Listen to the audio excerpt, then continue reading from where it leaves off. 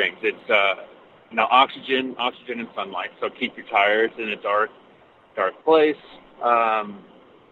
low to no humidity, within a certain heat range would always be nice. Like, what's perfectly comfortable for you is going to be perfectly comfortable for the tires.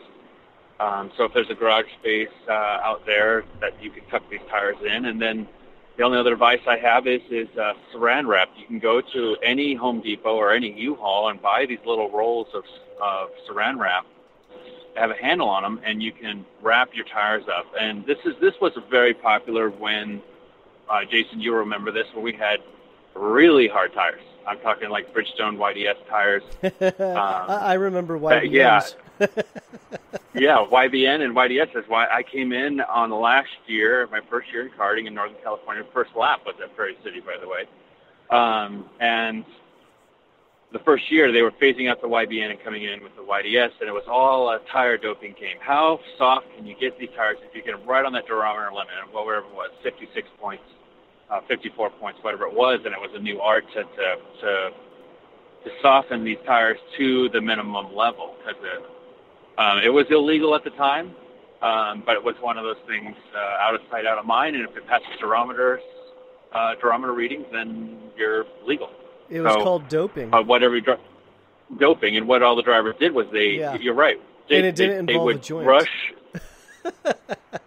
Yeah, exactly. And I was involved in it too, and I thought it was actually one of the greatest learning experiences of my life in karting, is to learn how to manage tires and preserve stuff. I was a low-budget guy, and I thought I benefited greatly from being a low-budget guy, believe it or not, because I learned everything about go-karting from start to finish. Like, I think like some of the best racers are out there in go-karting are racers you can drop off at a track with nothing but, a roll of duct tape and a crescent wrench, and then try to drive a go-kart, in a race. And there's people that can do that. They just learn so much, and I thought I benefited a lot from a lot of racers, the Leesman family, Mamo Gidley, yourself, Jason. When I came up, I was just learning. I was very enthusiastic about absorbing as much as I could. So, but with this tire preservation on these hard tires and the Yamaha classes and the shifter classes, when you got those tires soft enough and you're done for the race, they don't put those tires back in the trailer just like they are, just like you do with the soft Invicos or the soft Bridgestone. You don't. That doesn't happen. Soft MG. People just like, okay, we're just going to throw them in the trailer. Well, with those hard tires, since we were going to run them all year long, one set of tires, believe it or not, all year long. I think with the Yamahas that was true. I'm not sure about the shifters, Jason, but as far as the YDS, you'd wrap them up in saran wrap, and whatever chemicals were in there would stay with the tire. And when the tires are manufactured at the factory, they have chemicals in them already. And if those chemicals seep out, the tire is just dried rubber. So you're going to have a very inconsistent handling tire, likely to be quite hard and low in grip. So saran wrap your tires, take the air out. That helps too. So the tires are less stretched. And wrap them up, put them in a dark place, and they'll last a bit longer for you. Perfect. Thank you for that tip. And, a lot of racers in NorCal probably have no idea who you are. So give your racing career, plug your resume here for a second. I mean, you're actually a pretty accomplished karter. I've done a few go-kart races in my years, and when I was young, 5, 6 years old, I always wanted to race. I grew up on NASCAR. I don't want anyone throwing up in their mouth, but I think it was a great sport to watch when I was a kid. When I didn't know anything about racing, they'd always come out. They'd have the cutouts of the cars. They explain things in the pits. I was so enthralled with it, and I always wanted to race. I had no idea go-karts existed. I had very little knowledge about open wheel racing, and when I got into high school, pretty much my senior year, I wanted to do an internship over at the time it was called Sears Point Raceway, with McGee Motorsports and Scott Rubin, who was next to Steve Cameron and Mamo Gidley, and they have Buddy Rice also at the time, was racing Atlantics at the time. So it was just like this whole go-kart, race car connected thing that I got dropped into in high school. And in the back of the shop, they had a go-kart.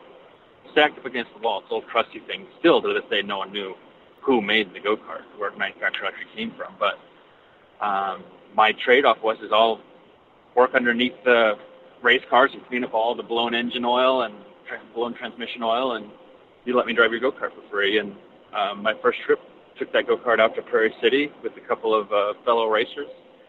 Saw the carts go around the corner. I was like, there's no way I can go that fast. There's no way that's possible. And then, I don't know, it had to have been about first or second lap. I was pretty hooked. I think that was 1999, 2000 I started. And from then on, I just took to it like a duck to water. I skipped to 2005. 2005 was the Rotax National Senior Champion. At that time in Rotax classes, they had anywhere between 50 and 70 drivers in their respective classes, especially senior and junior. So it was really competitive and really, really fun. Really enjoyed it. Won at South Bend out there in Michiana Raceway Park with Gary Lobos track. And after that championship, started to get a little bit more noticed by the importers. And I raced with SSC Racing for a while. I raced with, I spent quite a few years with Burrell and MRP Motorsport with Gary Lobaugh, Tim and Chris. They're a great bunch of people. And also Andy Seisman. He was dealing with Burrell. I actually raced under Andy Seisman's full throttle karting for a while too, winning his Challenge of the Americas 2 years. I think it was 2 years in a row. I think it was 2 years. I don't know what years they were, but that afforded me the ability to race in Europe. After winning that championship with Andy, I got to go overseas.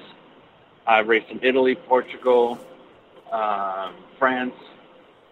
I've raced in Austria, pretty much all over Europe, and that gave me a whole new passion for racing. I came back and understood that there is a difference between European racing and American racing. And I think the simple difference is that in Europe, racing is more of a religion, and on the whole, and in the U.S., it's still kind of on that cusp of being a hobby, because you've got kids can play football, kids can play basketball, baseball. We've got so many different sports. In Europe, it's a little bit more limited in terms of major sports, and if you've got the funds to go racing, then that's what people do. So I brought some of that efficiency and knowledge back with me, and also discretion, because what will earn you a handshake in Europe will get you kicked out of a racetrack in America. So I was very mindful of that. We're very mindful of that, getting back and being as polite as I could. I didn't get into too much trouble, and raced the Florida Winter Tour, Challenge of the Americas, National Championships, SCUSA Pro Tour, SCUSA Super Nationals. Done a lot of racing, won a lot of races. But I think my single largest pride and joy in this sport is seeing some of the people I've worked with win races. When in 2004, 2003, I started coaching right away. I got a job with the Jim Russell Racing School, and then that track up at Sears Point, brand new at the time, worked out of a couple of metal containers in the mud. We had, I think it was like 60 or 70 go-kart fleet, from shifters to cadets to tags to air-cooled engines, you name it, all track magic. And I instructed there every single day for like 3 or 4 years. And I think I started with them in 2002. And after I kind of got my chops up to be able to communicate with drivers, because I think we saw our average was about 50,000 new drivers every year going through Sears Point Raceway, the go-kart track, that is. So 50,000 new exposure for people who have never experienced go-karts. So that's a pretty significant number, not to frown on. So while Sears Point might have a myriad of issues with scheduling or pricing or whatever that is, a lot of people have some issues with that track. It was pretty beneficial in getting a whole new wave of momentum of go-karters getting into NorCal. So I transitioned from that to racing directly for the importer at MRP, racing nationally, and then came down to Florida every winter for the Florida Winter Tour to work and race.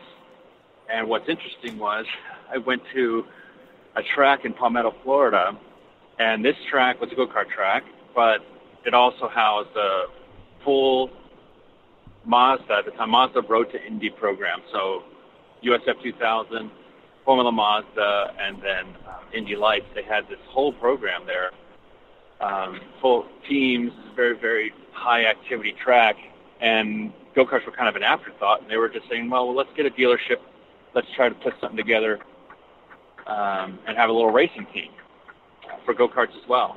And that's when one of their Indy Lights drivers, his name was J.R. Hildebrand at the time, kind of dropped my name and spoke about my experience and my accomplishments within the industry. And the owner of the company, Dan Anderson, called a meeting and said, what do you think? And one of his questions was, hey, can you make a lot of money running a racing team in go-karting?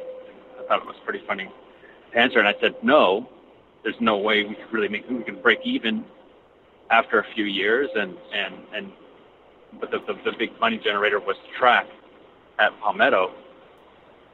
And he hired me. So I said, we're not going to make any money. And he wanted the team so bad, he still hired me. So I moved to Florida and started doing driver development and pretty much got keys to the kingdom on what I wanted to do. And one of the things I wanted to do was create racing camps for kids between the ages of, I'd say, about 8 years old and 15 and 16, right around there, to where they can learn valuable passing skills, driver development skills, physical fitness, mechanical operation of the cart, or get the drivers involved touching the go-kart. That's what I really enjoyed, seeing these drivers grow up. So now that I've done that for quite a few years, I've got drivers who have driven in Formula One, IndyCar, obviously Indy Lights and all the feeder series thereof.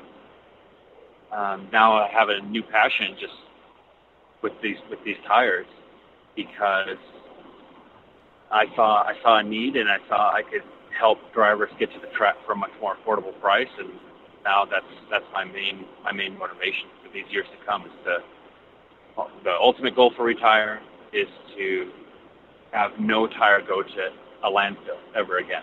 All tires get captured, whether they're going to be repurposed and sold to customers who have a dire need for them to put some laps down at the track, or if they're just no good at all and we shred them, recycle them, we could turn them in and melt them down, turn them into different things. We could turn them into catch mats for the drivers. When you get to the track, a lot of track owners complain about stains on their asphalt. We could make these mats out of the recycled rubber that you drove probably months before, and now that rubber's catching and preventing chemicals from getting into the ground at the racetrack. So yeah, I don't think a lot of racers really pay attention to how destructive racing chemicals, especially gasoline, and how destructive it can be to asphalt. I was. Go ahead. Go ahead. No, I was one of those racers too.